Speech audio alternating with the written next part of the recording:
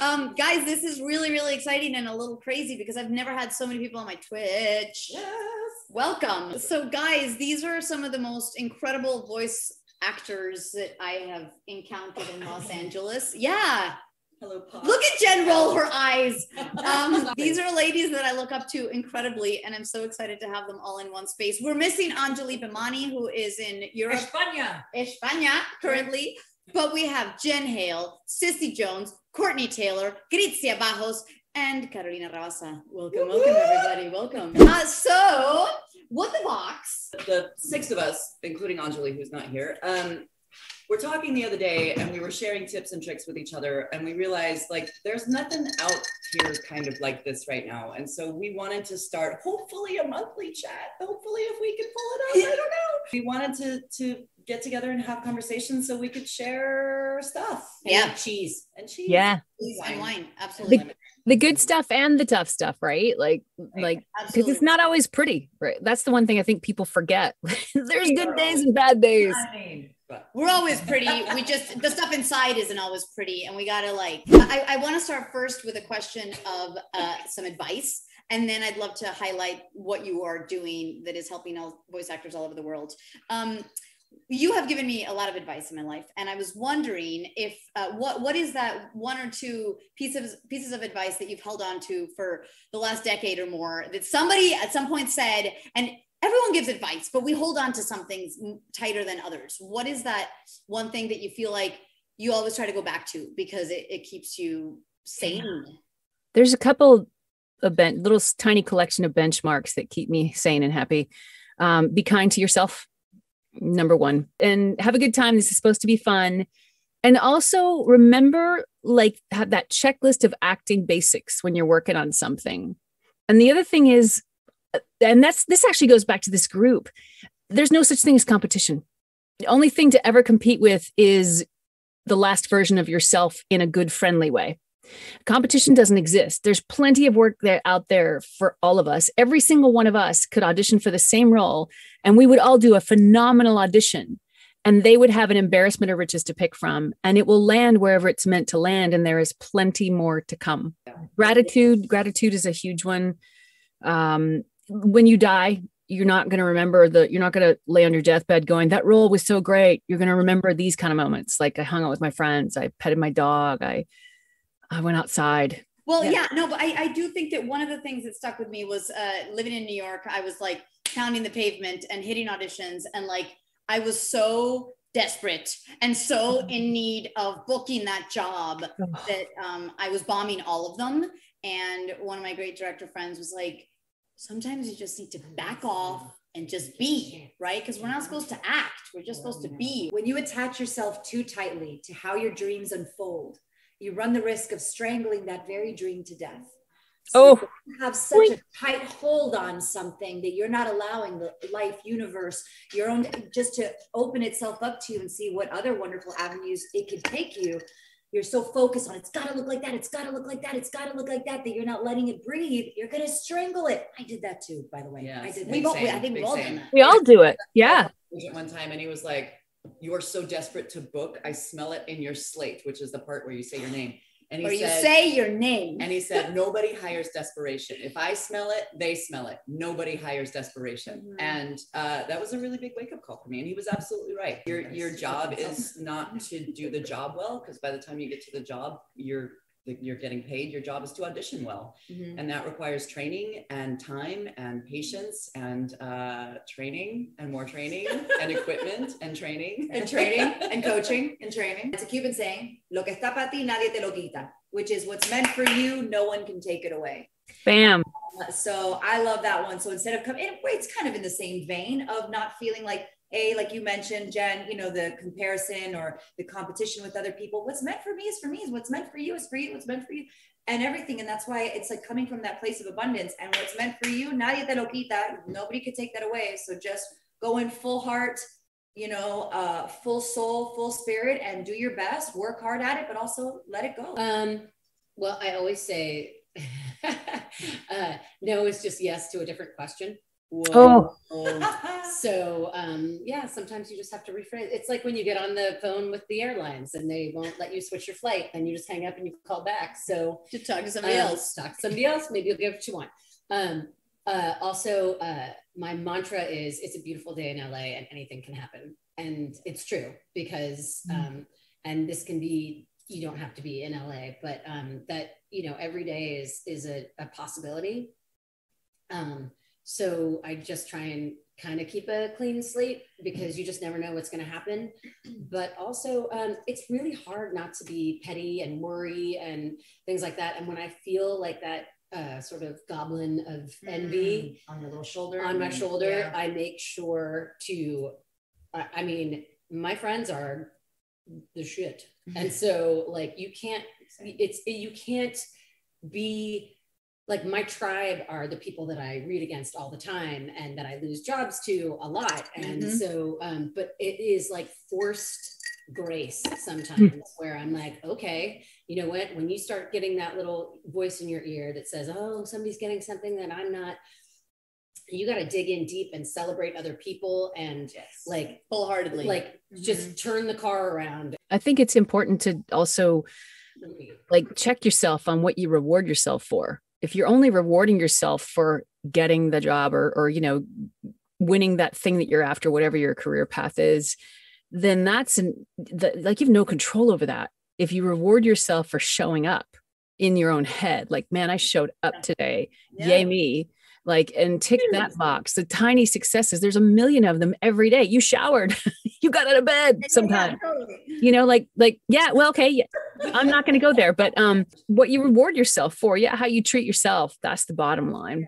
Currently, I want to shout out what Jen is doing with Skills Hub because it's an incredible endeavor and you've been working your butt off and it's helping other voice actors. So could you please break it down for us? Yeah. Okay. So the URL is acting.skillshub.life. And I'm super proud of it. It came to be because as a working actor, like we audition blind. We're at home in our booths with no guidance of any kind, right? And as a beginning actor too. And I thought, geez, I wish I could just get somebody I trust on the phone for 10 minutes who's on the other side. Like either they've done it a lot or they're a casting person or a director and they can just tell me if I'm on or off because it's been radio silence for a week or two, you know, whatever. And so it was that. And then also for people who've never done it before, who just want to dip their toe in for a minute. Maybe they don't have the bank right now for a class or the time or whatever. They can just come in and for 10 minutes, hit up some, like one of their voiceover heroes and get some coaching for 10 minutes about how do I do this? Krizia, Cissy, you guys are part of the, you know, such amazing experts and you're on the site. And the cool news, we're in our beta period right now. So membership, which is only $12.99 a month, is free for 2 more weeks. Just come on in and check it out. And the cool thing is we built this whole hub. Like we wanted to have killer coaches, which we've got people who've worked on AAA stuff in animation, games, you name anything in voice acting. Yeah, I'm super excited about it. It's acting.skillshub.life and go check it out. This goes for like my life in voiceover and outside of voiceover. I have found when I am doing the wrong thing, I butt my head up against a steel wall time and time and time again. And I keep trying to blaze through it. And some obstacle consistently presents itself until I step back and go, okay, wrong path, find another way. And it comes together like a zipper, right? That's the way it was for me for voiceover. I used to work in corporate. Like I have a degree in business and Spanish. I do not have an acting background. I jumped into voiceover on a whim because I always thought it sounded fun and it just worked, right? Same thing with my husband. Like I jumped into my husband on a whim. No, listen, I dated a lot of idiots. They weren't great. They didn't treat me great. I met this wonderful human and we got married and it was so, it's two easy. wonderful humans. Yeah. Yes. So like pay attention to the signs. I just saw a question. Can I hit up a question that I saw in the chat? Yeah. It's asking about responding better to positive or negative feedback. And they know actors who fall apart if the engineer says you can do that better. As an actor, you got to learn to take nothing personally and validate yourself. People need to be able to say whatever they need to say to you because they're dealing, that voice director or that producer, or whoever it is dealing with this massive load of stuff behind them that you have known nothing about. So what comes at you instead of like, yeah, okay, let's just go again. They could have gotten some terrible news from behind that glass, and it has nothing to do with you, but we take it so personally, and nothing is personal. So someone just asked, what do you do for voice acting if you have anxiety? We are humans who have anxiety. We have callbacks. We have, especially. You know what I'm going to say? Go to Skills Hub. All the coaches are really kind. Breathe. You know what? I used to do, put yourself in situations that trigger your anxiety on a regular basis. Practice being with your anxiety. Practice loving yourself through it. Stop thinking you shouldn't have it first. Take that first layer of the onion off. Accept yourself that was my thing when I woke up this morning, the bulletin that came to me. Accept people exactly where they are. Accept yourself exactly where you are. And just like accept that you have anxiety. Stop fighting it. And just sit with it and go be in situations and places where you're used to being with it. So when you go to the voice acting beginning or wherever you're at, you're used to it. You're like, oh yeah, hey friend, come on, let's do this together, and use it. You don't have to not be you. This is my new thing. It's so like every human out there, listen to me. You are the only one of you on the planet. And I know you've heard that before. But listen to me. You are literally the only one. You are actually the only one. Please don't be anyone else. There's only one of you. One day you'll be extinct. Be you. Thinking about a callback I had recently where I knew the creator and the casting director and the writer, they're friends. And I walked out of that audition and my hands were doing this. But it was because I was so in the zone that I was just vibing. I booked the motherfucker. But I remember thinking, that's so weird. I wasn't intimidated by them. I was just excited to be there and literally doing my best work. And sometimes that is it, you're so connected that you're don't let them see that I'm trembling, but I'm here and everything's sweaty. Yeah. You know what? I love that you all are sharing this. We have somebody in the chat, Heather, who is a scout at voiceover camp. And what's great about Heather is that when we start workouts or workshops, she'll check her phone and be like, yep, my BPM, my heart rate right now, my beat, it's through the roof, 170 or something like that. And she struggles with anxiety, but she's fighting through it. And that's the thing. You just gotta, okay, that's what I've got. Let's keep working on this, because the more you do it, the less it's going to feel so heavy and crazy and important. And like you see here, even for us that do this every single day, there's still going to be those that is going to get you kind of in a tailspin. It happens. We're normal. We're human beings. We get excited about something. There was a job that I was up for. It was a very, very big role. I was nervous. I was excited. The director is a friend of mine. And when we had a demo, so it's kind of like a callback. They're trying you out for a little bit. And when we had our first break, he calls me immediately. He's like, hey, you're not being you. What's going on? I'm like, okay, thank you. And he's like, hey, you're good. Just do your thing. Just be who you are. And I was disappointed in myself that I wasn't being my full self. Anxiety applies everywhere in life. I have terrible anxiety all the time. I'm scared about 60% of the time that I do something. And so work or not work, it's really important to find some things that can help you get to the point where you cannot be in fight or flight.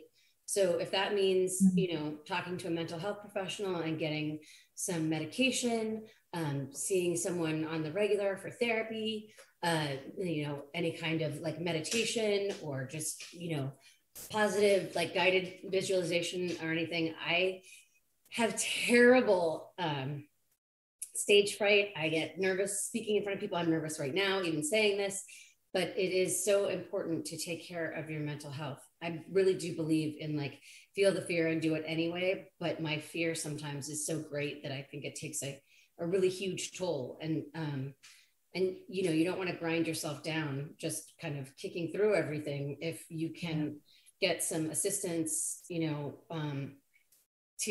to help you walk through life without that kind of, those butterflies and stuff. It's so important. And I used to think that I was one of the only people that was like this, because I don't act like I'm anxious, but I'm anxious a lot. And so just because someone acts a certain way doesn't mean that they are that way. And just because you may think, oh, I shouldn't be feeling like this, you're entitled to feel however you want. But I urge you, if you have any kind of issues that are stopping you from living your very best life, that you go and you find someone to talk to, you find someone that you can work on some kind of a medication program, yoga, any of that stuff. It's so important. I want y'all to give me an example of an audition for a character that you went completely against type or did something so not in the description that either made you feel rad and you discovered something crazy cool, or you booked it because of that, where it says like high-pitched princess voice and you're like, nah, I'm gonna make it sound like this or whatever. Because I think that sometimes those are the really insanely fun ones. And I was wondering if you had those stories.